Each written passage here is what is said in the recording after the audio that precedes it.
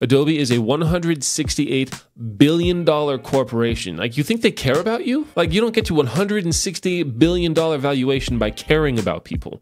You get to that valuation by prioritizing making money. And to make my point, here's what I mean. If Adobe cared about its customers and its users, here's all the things that they would do. I used the Adobe suite of products for 12 years. I do have experience on both sides of the aisle, so I am familiar with Adobe and their products, and I do not like them. But it didn't always used to be that way. I first got into like serious video production towards the end of high school, and my dad saw that I was serious about it, and while I was using Adobe, he told me, it's like, hey, I'll continue to pay for the student rate Adobe suite product or whatever, the discount that they gave to the students, as long as you continue to use it and continue to pursue it seriously. And it's like, okay, yeah, no problem. That didn't last forever though, because eventually I grew up, got a job. Dad told me like, hey, I'm cutting this off at the end of the month, just by the way.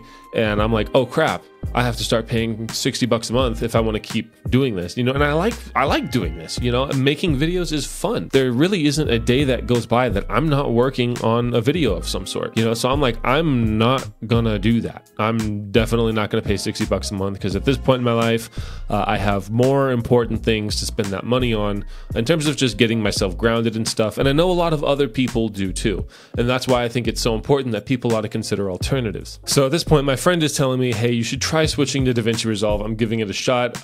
You should try it just to see how you like it. And I'm like, okay, yeah, I'll give it a shot. I know it's popular for color grading and I need an alternative anyways. I'm gonna check it out. So I tried it, I loved it, and I think other people ought to try it out also. So I have experience on both sides of the aisle, and having used both, I'm gonna give you a list of 6 things that I think that if you're an Adobe user, you're gonna love about Blackmagic DaVinci Resolve. First off, this is the biggest thing for me. I think this is alone enough to, or should be enough to make people wanna switch, is the fact that it's a one-time payment. That's it. You only have to pay once. You pay $300 one time. That's 5 months worth of your Adobe subscription. That's it. And then you're done. That's it. At that point, it's paying for itself as long as you're making money with it. And not only that, but once you make the payment, you get free updates forever. You don't ever have to pay for an update. It's free updates forever. And that alone was enough to make me switch. I didn't want to be paying $60 a month. And I went into the switch mindset with, I'm definitely not paying $60 a month. So this is what I have, and this is what I have to make work. And I ended up loving it. So yeah, once you pay for your license, you have it forever. And to contrast Adobe, once you pay for your license, you have it for as long as you continue paying. So let's say you have a bunch of products or a bunch of projects that you're working on, you have those save files. Well, you cancel your subscription, you can keep those files, you just can't open them. They cut you off from being able to use the software completely, regardless of how long you've paid for it or how much time you've put into your project. Blackmagic DaVinci Resolve does not work that way. And I think it's bullshit that Adobe does work that way. I think it's just outrageous. The second thing is that DaVinci Resolve is essentially a bunch of Adobe softwares smushed into one. So the media and cut page are kind of like Adobe Bridge. The edit page is obviously very similar to Adobe Premiere. The Fusion page obviously is like After Effects. The Fairlight page is like Adobe Audition. The color page is kind of like a fusion between between Adobe Lightroom and the Lumetri function in Adobe Premiere, but it's just on steroids. It's just so much better. You get so much more control. It's just so much better. And then lastly, the Deliver page is kind of like Adobe Media Encoder. For just being a page all about exporting, there are so many different options and so many different things that went into the Deliver page.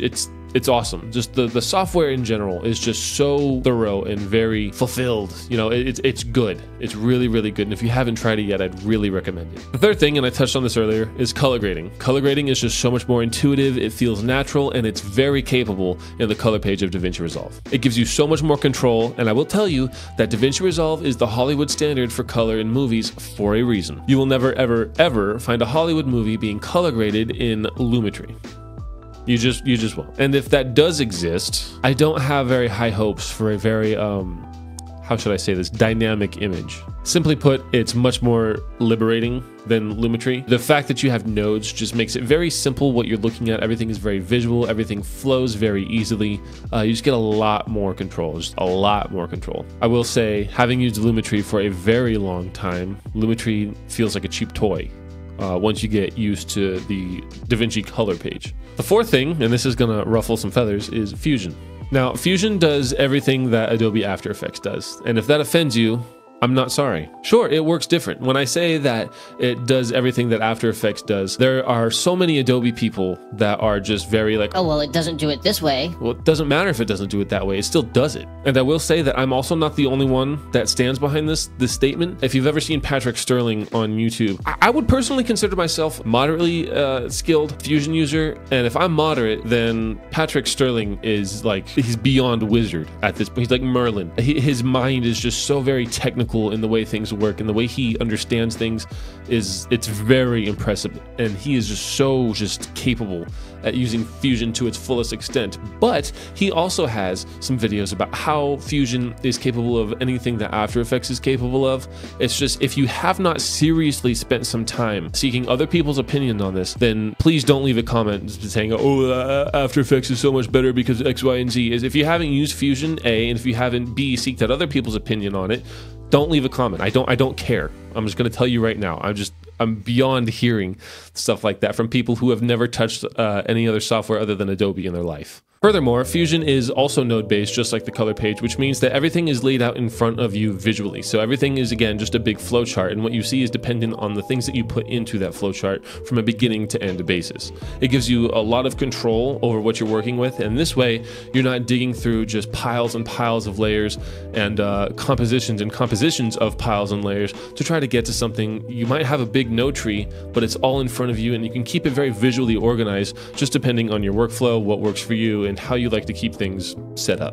And lastly, Fusion is just better at compositing. At its heart, Fusion is a compositor. It's meant to be kind of like Nuke, which is the industry standard for compositing in Hollywood movies. So all of these things together, it's capable of motion graphics, it's capable of really good compositing, and you can still even do color inside of Fusion. It's an all-in-one, it's awesome. And it's just built into the software, so you can just finish your cutting, jump right into Fusion, add your effects there, add your color afterwards, your sound there, and then export it.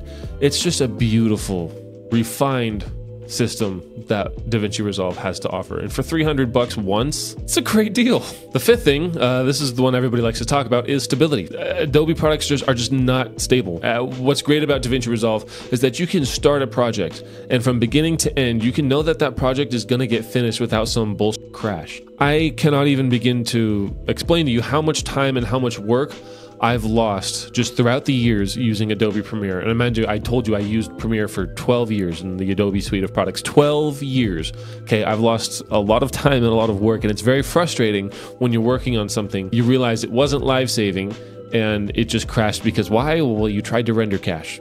Don't do that. You know what I mean? That's just ridiculous. It's so dumb. And I personally wouldn't care so much if Adobe wasn't charging $60 a month for their software. You're charging me $60 a month for a software that I can't even rely on to get done what I'm trying to get done. It's just ridiculous. And when there's an alternative out there that's a one-time payment, why in the hell wouldn't I pay that one-time payment and use a software that I know can get the job done? And going back to the pricing, all of this is relative. If Adobe had, and I say this honestly, if Adobe had offered some sort of deal where if you want to pay for all of the software once, even if it was a very pretty penny, even if it was very expensive, you pay as just this huge chunk of cash one time, will get you all the softwares and all the updates that come after it. I probably would have paid it, to be honest with you. In that time frame before I had made the switch to DaVinci Resolve, if Adobe had offered that, I probably would have paid it because I was so deep into the Adobe ecosystem and had used Adobe for so very long at that point.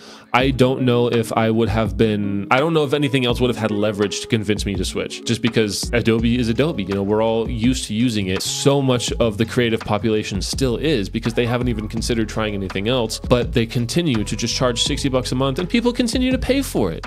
It's crazy to me. The last point I want to make is Blackmagic doesn't train any of their AI models on its users' work. Adobe's use of their customers' work to train their AI models is, to put it bluntly, disgusting. And it violates any NDAs that Adobe's customers might have with their own clients. So if one of their clients is working on something, they have an NDA signed, they're working on it privately. It's not very private if Adobe's accessing that information to train their AI models. That's a violation of contract and not on the fault of the creative. So take all of these things as you will. These are my opinions, but I do believe them. I find it crazy how people still defend Adobe. Adobe is a $168 billion corporation. Like, you think they care about you? Like, you don't get to $168 billion valuation by caring about people.